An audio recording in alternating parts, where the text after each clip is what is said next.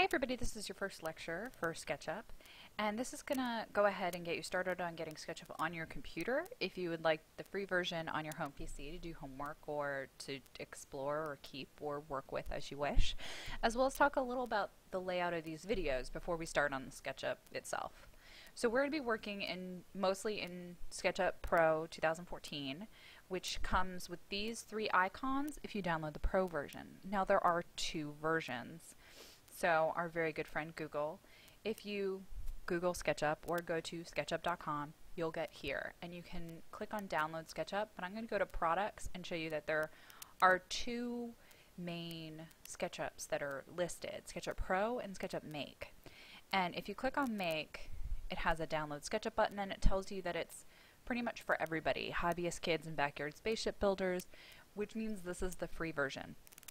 It's going to give you a pro trial to begin with, but this is the free version. So if your mom wants to try SketchUp, this is what she's going to download. She doesn't have an .edu email address. She can't register for a free version of the Pro because she's not educational.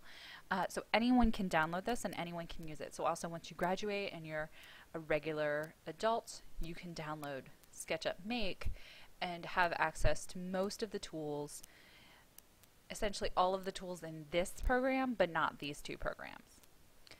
The other product is SketchUp Pro, which is what's on all our lab computers, which is a purchased item. However, if you go back to the beginning, click download SketchUp, say you're going to use it for educational use, you can actually download SketchUp Pro and agree to the licensing agreement and say you're a student, put in your information, and get a free copy of SketchUp Pro for as long as you're a student.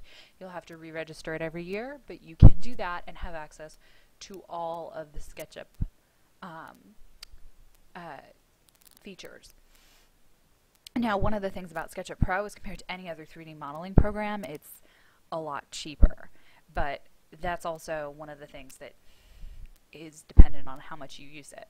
So we're going to talk about SketchUp itself, layout, and the style builder, and you get to determine whether when you graduate you actually want to buy the program or just have the free version or never touch it again. Okay. So as far as, and you can get to this by just sketchup.com, another way to skip straight to the download part is go to sketchup/download/all, or you can also just search through Google or any other browser, SketchUp Download All, and it'll bring you to this web page. So you can download Pro or Make in Mac or Windows and go ahead and download and install whatever you like. Alrighty, so that would be how to get it on your computer. But we're also going to talk a little bit about what the video recording software is showing you right now. So right now, next to my cursor, arrow, is going to be like a yellow circly dot. And that glowing dot helps so that you can see where my mouse is going.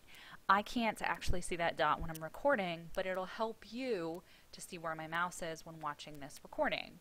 It also will show you a red pulse when I left click or the regular mouse click button, and a blue pulse when I right click. See that?